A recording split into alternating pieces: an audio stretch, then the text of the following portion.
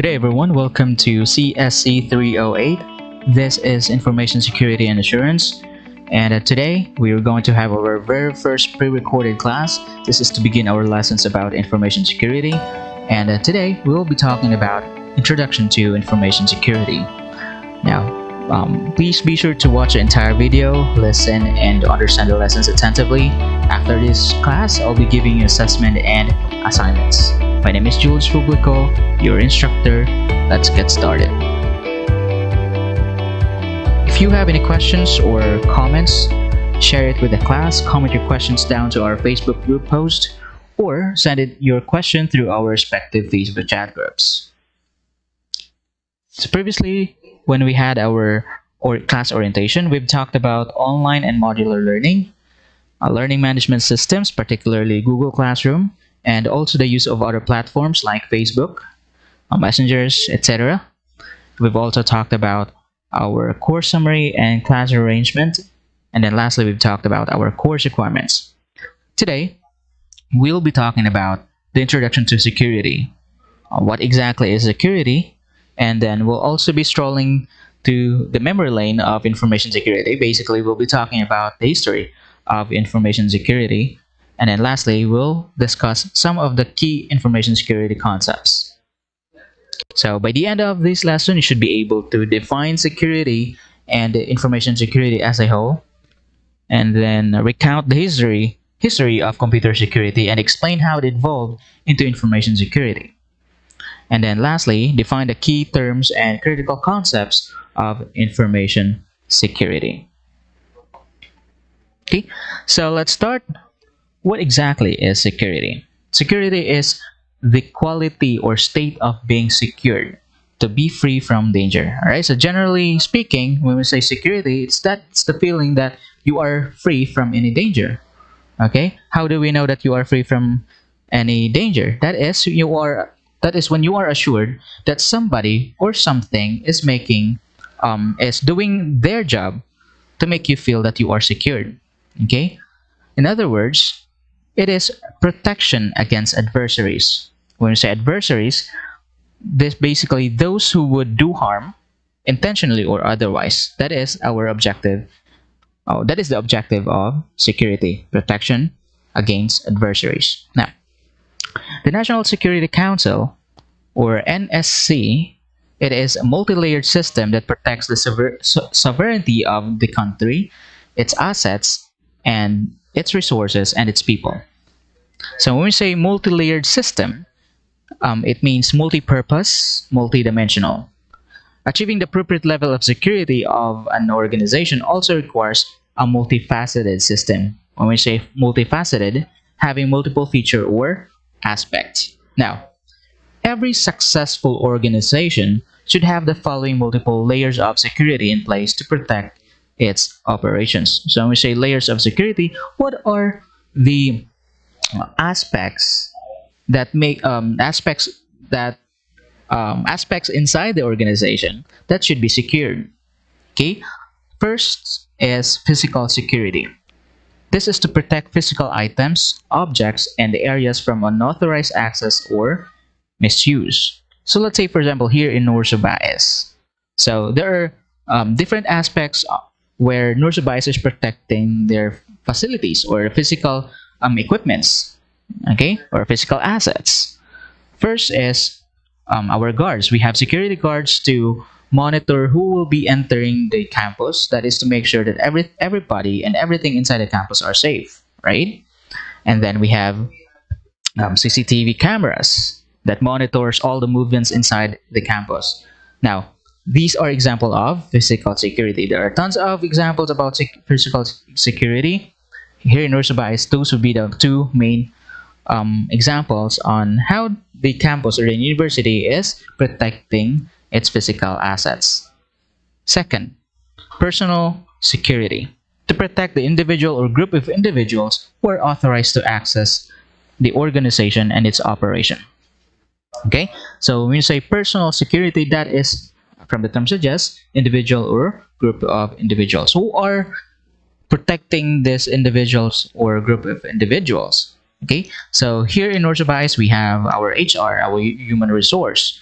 That is to protect our being as workers and students inside the campus. All right. And then we have some organizations, some offices also limits the access to some certain people. Let's say, for example, in NORSU, College of Arts and Sciences, there are only a few people who are authorized to gain access of all the equipments, assets, data inside the college. All right. So we have the dean, the faculty and staff, perhaps, and the office clerk or assistant. Okay. So that is personal security. Next, operation security. That is to protect the details of a particular operation or series of activities. All right, this is very important, especially when you are working on large organizations or businesses. There are some processes that isn't told or isn't taught to another with another department. Let's say, for example, when you will be working for a BPO company. Okay, so there are, let's say, for example, customer service, rather, there are different levels of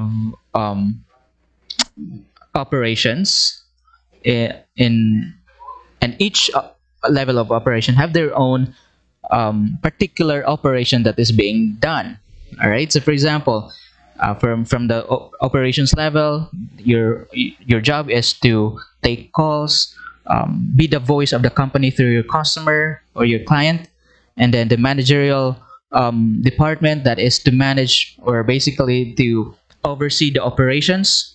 And then we have the strategic department, which is the ones who are overseeing the entire operation for the long run. Okay, so that is operation security. So securing the operations of or the activities inside the organization is one of the layers of security that every organization must have or must, let's say, put into perspective, must give importance, basically.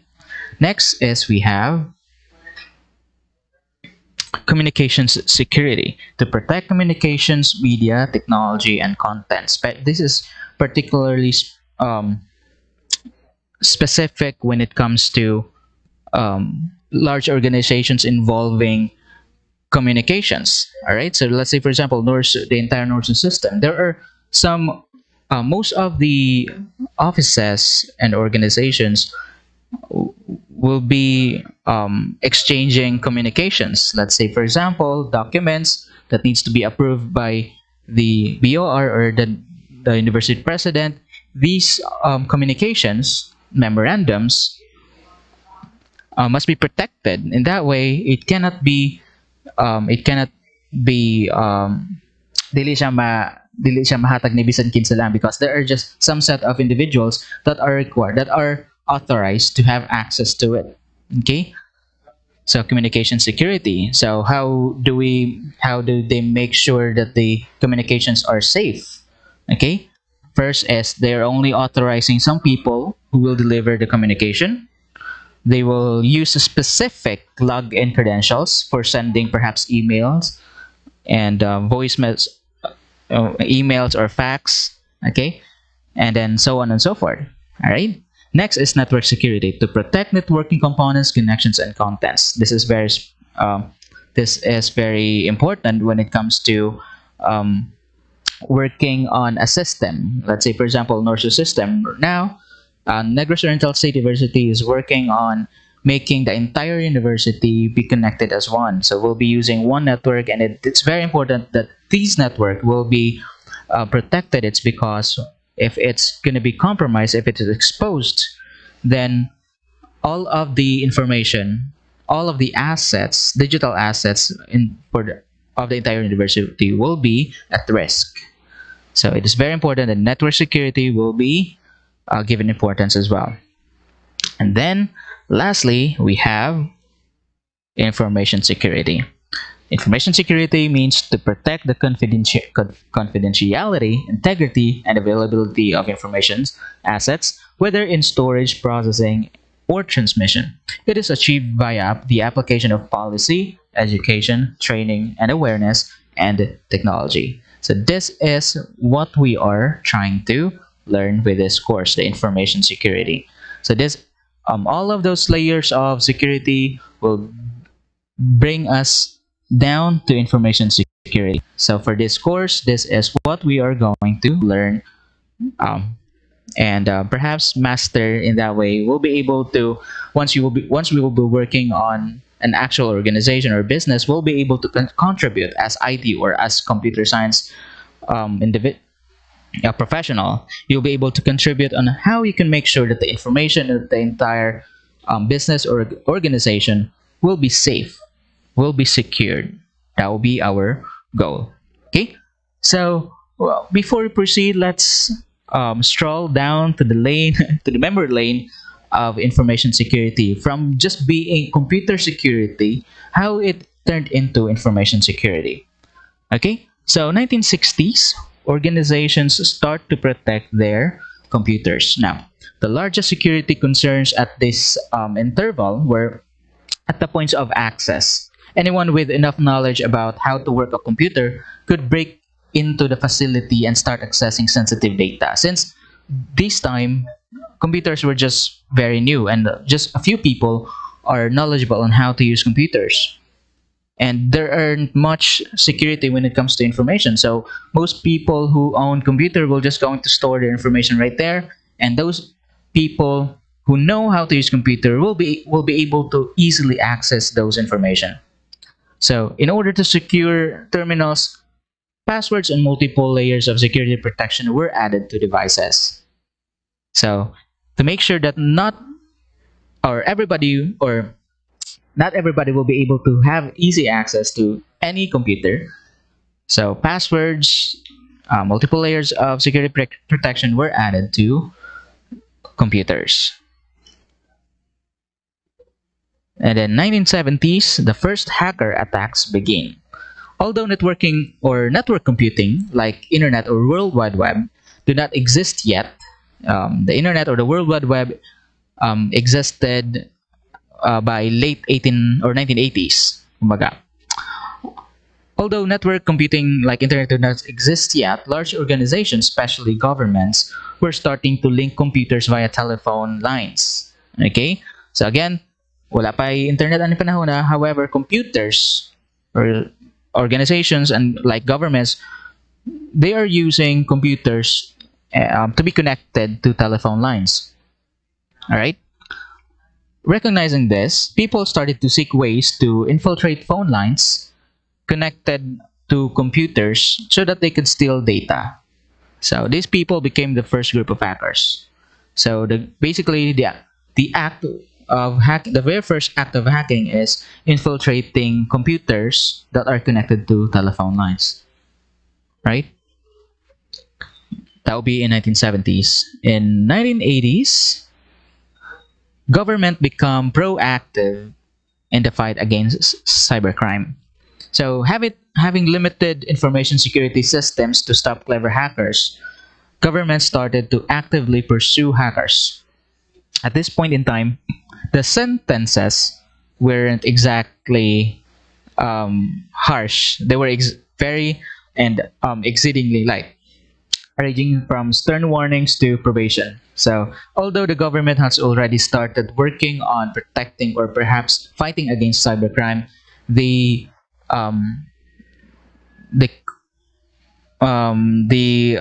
let's say the sentences, or let's say ang ilahang sentensya sa mga mo against the cybercrime is very light. Okay, from warnings, just warnings, and then probations. Basically, you are not, for example, when you say probation, you are not supposed to use computers for a certain amount of time. So those were just the consequences of breaking the law against cybercrime.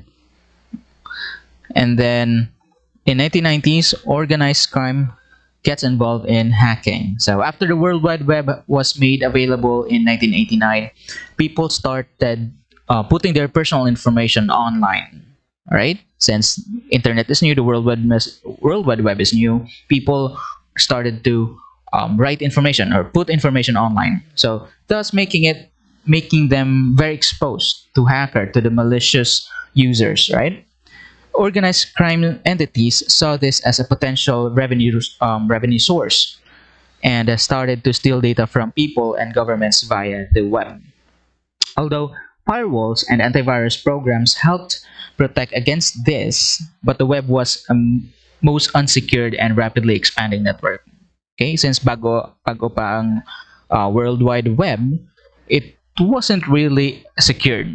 Everything that is new, perhaps wala pa mga security layers that are being implemented, although there were firewalls and antivirus, but those weren't just enough when it comes to protecting personal information that is uploaded to the World Wide Web. And then in 2000s, while government had been pursuing cybercriminals for decades, most punishments were light, again, often being limited to confiscation of the computer equipment and a ban from computer use for a certain period of time. So those were just the consequences when you are guilty for cybercrime. Wala, confiscation of computer equipments, or you will be under probation, or you will be banned for a certain amount of time. So it's not exactly heavy punishments. So this changed in the 2000s as governments started to recognize the dangers of hacking. Hackers were jailed for years as punishment for cybercriminal activity. This is different, however, in the Philippines because the Republic Act number 10175, also known as the Cybercrime Prevention Act of 2012, was approved, 2012, right? So basically in the Philippines, there was a delay, a huge delay, na-delay, kumbaga, dugay na sugdan ang atong protection on how our government acted upon cybercrime. Imagine it was only approved by 2012. This means there is one particular hacker that is very, kumbaga, sikat kaayo in early 2000s, and this is called, okay, there was one cybercrime or cybercrime activity, cybercriminal activity that was done by a Filipino in early 2000s that was kanang na-safe siya. It's because the Cybercrime Prevention Act was only approved by 2012. Okay, so let's know what happened exactly. Right, so the I Love You virus is a computer worm that infected over 10 million Windows personal computers in just 24 hours. It is created by a Filipino college student, Onel D. Guzman. The outbreak was later estimated to have cost 5.5 to 8.7 billion US dollars in damages worldwide, and estimated to cost 10 to 15 billion US dollars to remove the worm. Okay, so you can perhaps learn more about the I Love You virus. Now, it so happened that although it happened when I was still in perhaps in elementary, however, by the time that I went to high school, this was kanina nabalitaan naman eh. And then back then it was very kanang grabe kayo siyang crime. It's because imagine one Filipino college student were able to penetrate Pentagon, was able to penetrate all the major organizations and companies worldwide, and for just within 24 hours it cost 5.5 to 8 billion US dollars in damages, and then fixing it cost 10 to 15 billion more. All right, and imagine it all happened in just 24 hours. Okay, however, since there were no laws in the Philippines against writing malware at that time, both Ramones, who is the accomplice of Guzman, were released with all charges dropped by state prosecutors. So, swerte na siya kayo, dako unta siya kayo og i-face nga kaso. However, since Philippines doesn't have any laws that protect cybercriminal or cybercrime activities, this hacker was released. Okay, so that is very important that ever since the Republic Act 10175 was approved, then all of the cybercrime activities are now being protected, or we are being protected by that law against cybercrime. Okay, going back, by 2010s, information security becomes serious. Security experts started to realize that the best way to protect data was to make it truly inaccessible to hackers. To end this, data encryption, which scrambles data to render it unreadable to unauthorized users, became more widespread. So more about data encryption will discussion will be learned. More about data encryption will be discussed soon in our um, future lessons. Okay, so those are the kumbaga the important moments of information security. How computer security became information security, kumbaga. All right.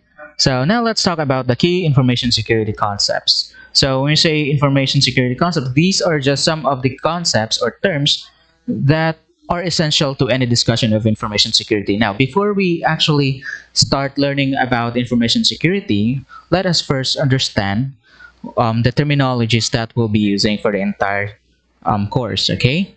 So let's start with access. When we say access, it is a subject or object's ability to use, manipulate, modify, or affect another subject or object. Authorized users have legal access to a system, whereas hackers have illegal access to a system. Access controls regulate this activity. Okay, so when we say access, it is the privilege to be able to use a certain asset, right? So for example, who can access your personal Facebook account? Now, it should be you. Well, only if you give your access, your credentials to your girlfriend, to your boyfriend, then you are giving them access to your personal information. So that is access. Next is asset. Asset refers to the organizational resource that is being protected. An asset can be logical, such as website, information, or data, or an asset can be physical, such as person, computer system, or tangible object. Assets, and particularly information assets, are the focus of security efforts. They are what those efforts are attempting to protect. Okay, so asset, everything that is inside the organization, things that are supposed to be protected. Okay, so let's say in NORSU Bais, the assets would be the faculty, the staff, the buildings, the equipments, the computer laboratories, the scientific or the science equipments, everything that is inside the campus or the university that are supposed to be protected. Now we also have logical assets. Let's say the NORSU website, okay, our enrollment system, our grading system, all the systems that are being used by the university is also asset. Okay, you students are also at the an example of assets for NORSU Bais. Okay, everything that are supposed to be protected, these are assets. Next, attack. Another term that we'll be hearing or will be using most of the time in this course is the term attacks or concept attack. An intentional act that can cause damage to or otherwise compromise information and or the systems that support it. Attacks can be active or passive, unintentional or unintentional, and direct or indirect. Some casually reading sensitive information not intended for his or her use is a passive attack. Let's say, for example, gibiyaan mo yung Facebook na naka-open. Alright? And then your friend accidentally read the messages because your Facebook is open on your computer. So that is a passive attack. There were no intention of accessing the information. There were no intention of reading those messages, but still it is an attack, a passive attack per se. And then a hacker attempting to break into an information system is an intentional attack. So whenever a hacker tries to gain access to a certain system, so that is an intentional and a direct attack or active attack, kumbaga. Okay. Next, we have control, safeguard, or countermeasure. So these are the concepts referring to security mechanisms, policies, and procedures that can successfully counter attacks, reduce risk, resolve vulnerabilities, and otherwise improve the security within an organization. Okay, so let's say, for example, making use of ID barcodes on the IDs. In that way, um, some policies or mechanisms that help um, kuan, counter that will help counter the attacks. Okay, so let's say barcodes. Okay, so to make sure that just putting in ID numbers nga ma-memorize ra dayon.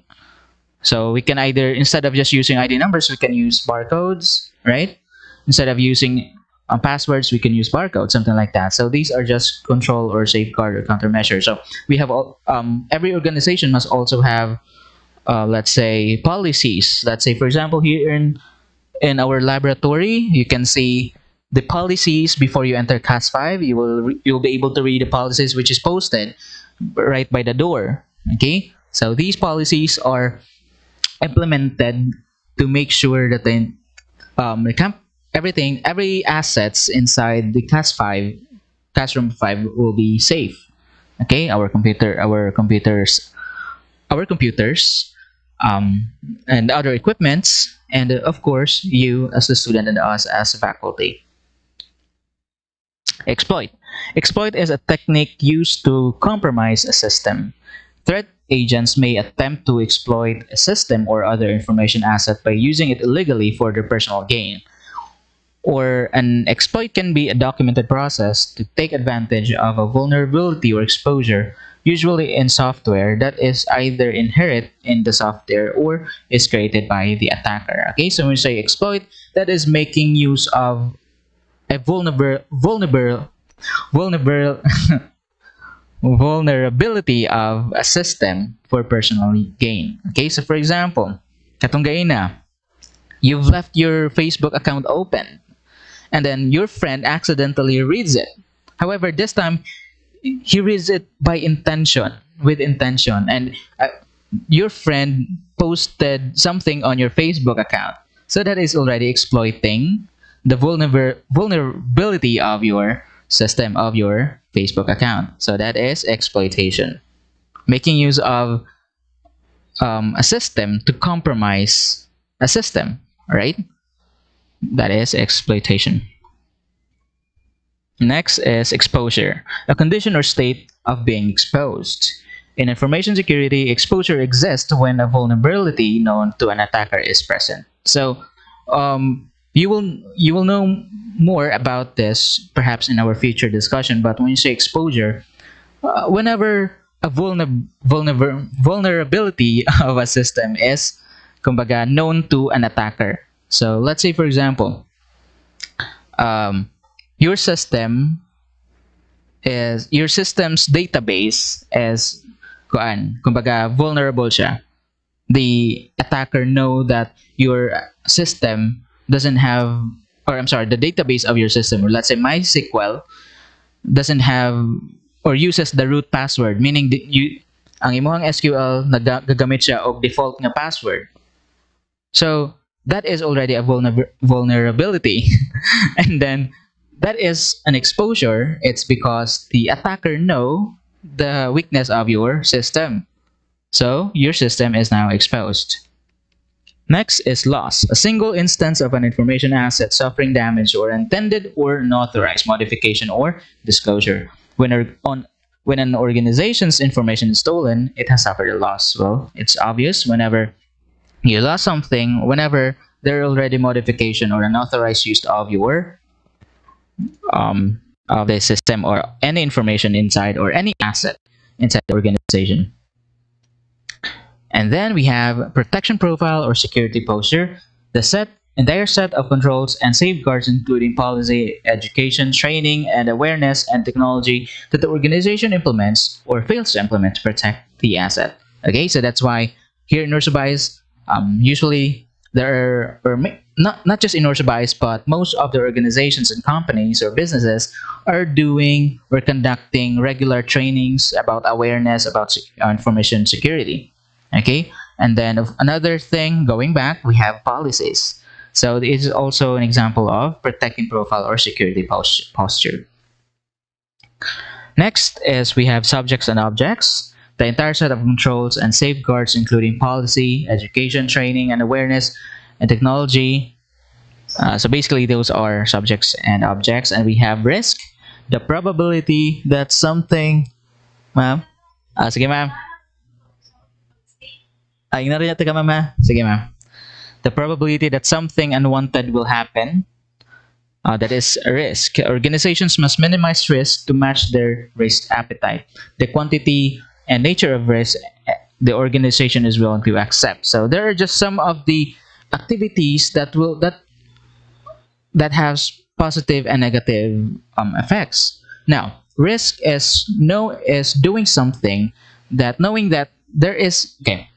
Risk is doing something while knowing that there must be negative impact to it. However, the impact or the positive impact overcomes to the negative impact.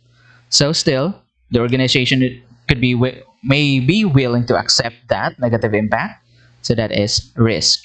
Okay, kumbaga, in layman's terms.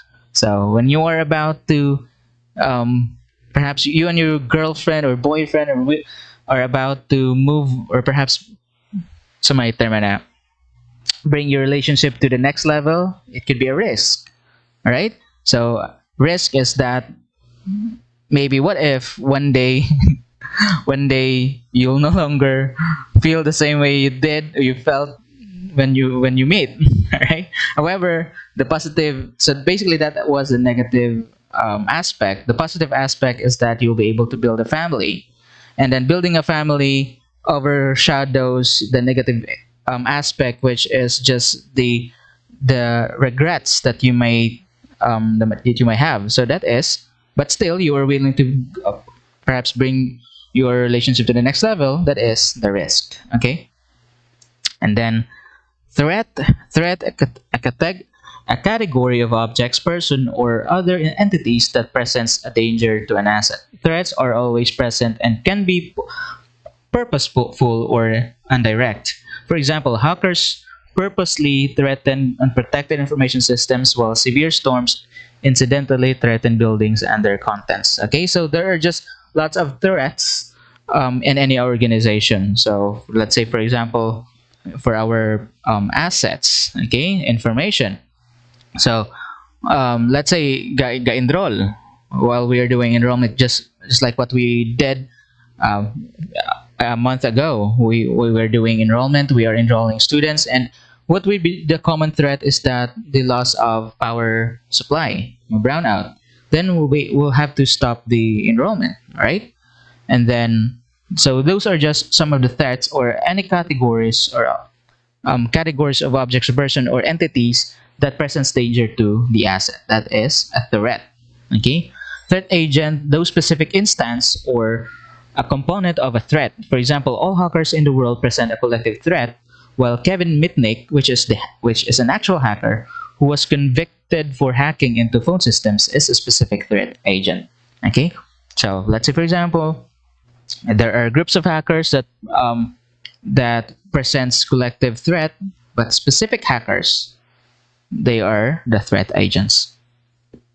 And then perhaps lastly, we have vulnerability. There, I've said it perfect this time. Vulnerability, a weaknesses or fault in the system or protection mechanism that opens it to attack or damage.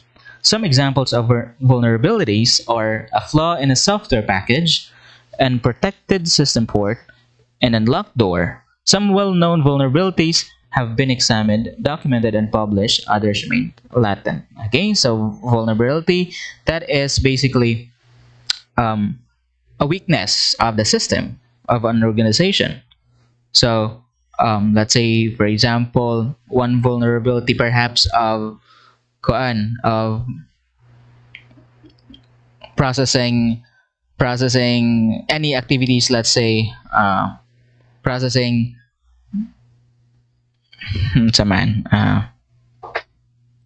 online classes. Okay, perhaps one of the vulnerabilities of doing classes online is that the internet connectivity. So not everybody will be able to join. So that is already a vulnerability, since if you have very weak internet connectivity, right? So that is what you call vulnerability. All right. So those are just some of the concepts that we'll be using most of the time when we talked about in any discussion about information security. So it's knowing these terminologies or concepts will prepare ourselves to become ready when we are going to learn more about information security in the near future, in our future discussions. Okay. All right. So that will be all for today.